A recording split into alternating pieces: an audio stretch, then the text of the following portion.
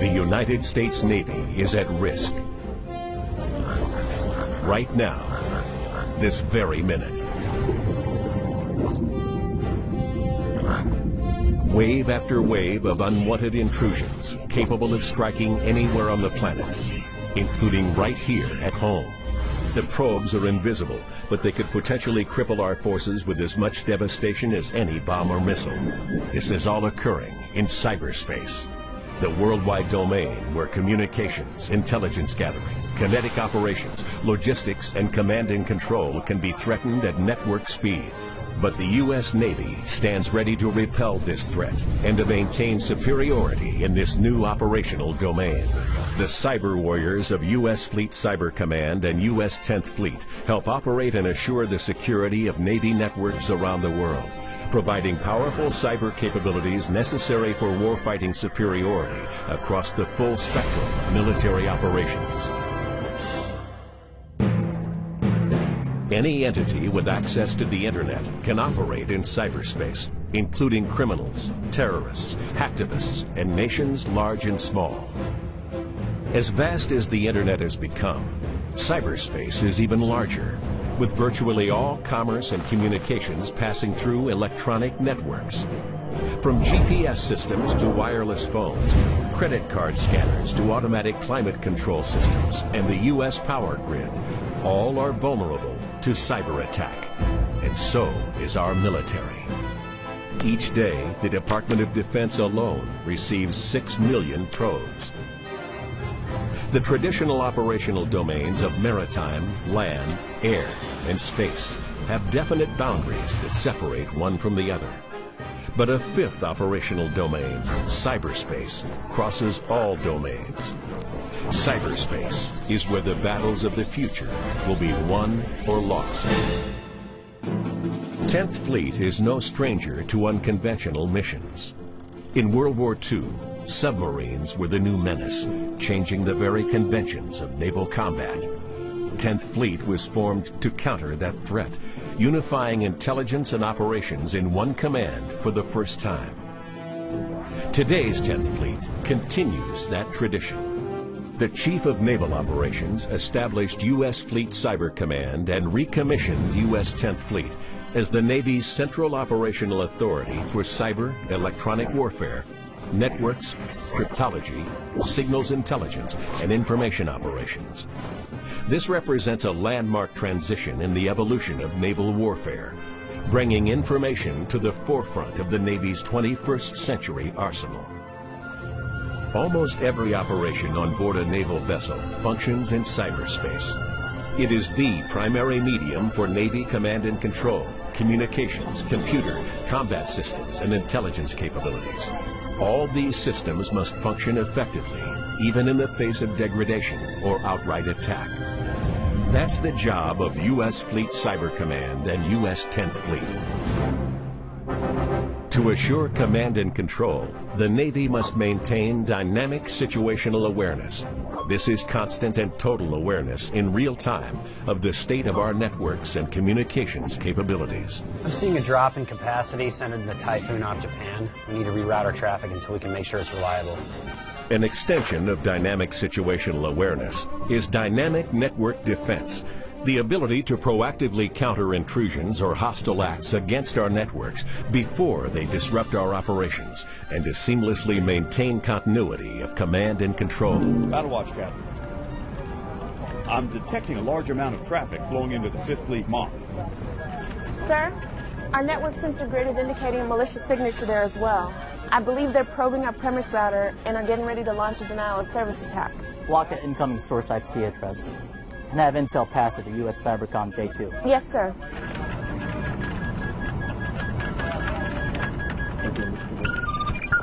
Sir, we got him. Good work. Dynamic network defense and situational awareness are necessary to enable 10th Fleet's third responsibility, full-spectrum cyberspace operations. This refers to a wide range of non-kinetic effects that can be used independently or to complement kinetic actions. Cyberspace operations can be as effective as a bomb or missile, but can be conducted from virtually anywhere on the planet in real time. The sailors of 10th Fleet are cyber warriors, conducting operations in a critical modern domain. They're a force multiplier for both kinetic and non-kinetic naval operations, delivering timely, mission-critical information and capabilities to our commanders and operating forces worldwide.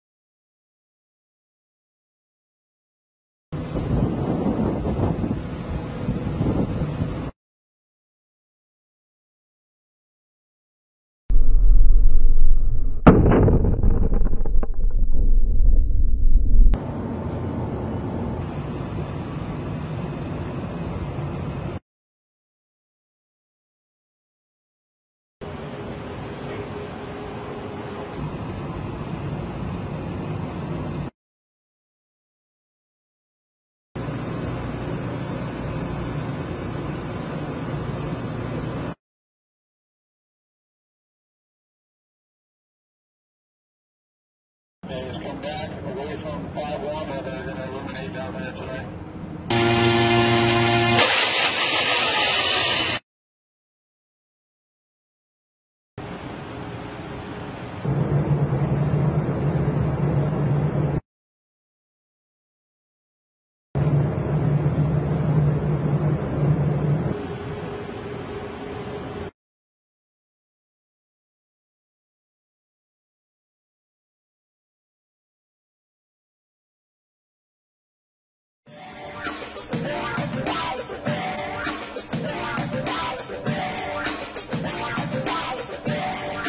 We're actually out here performing flight tests for the F-35C to open up the flight envelope and see what we can learn to get the F-35 ready for carrier evolution, launch, and recovery.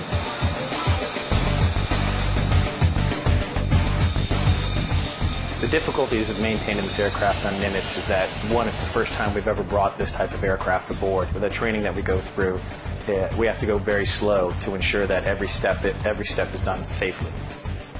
The sailors on the Nimitz were prepared that we had a small contingent come out to us in Pax River, Maryland, and we provided a small cadre course for the individuals to learn about the F-35, taxiing, towing, learning all the intricacies of the F-35 that no others would see unless they were inside the program. Every moment being on the deck, working on the aircraft, being around, working with the crew, bringing the aircraft up and down on the elevators. I think every day is new challenge, new excitement, and we learn something new every single day, every time we move the aircraft.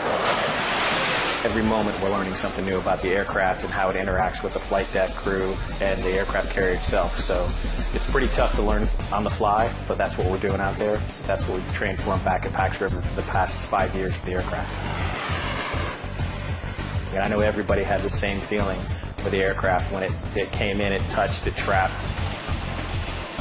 And then the next day when it launched off, it was still wonderful. It's not every day you get to make history, and we made history with the F-35C for the Navy as a whole.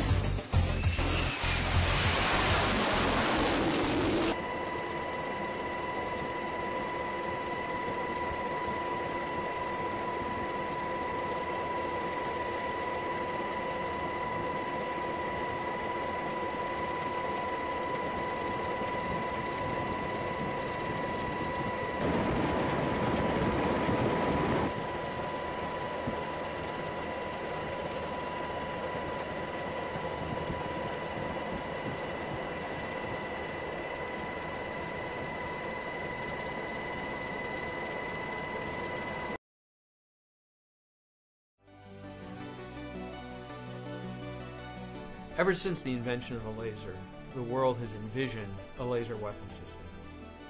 The technology is real. We are proving it in the lab, and we're also moving it out into the field.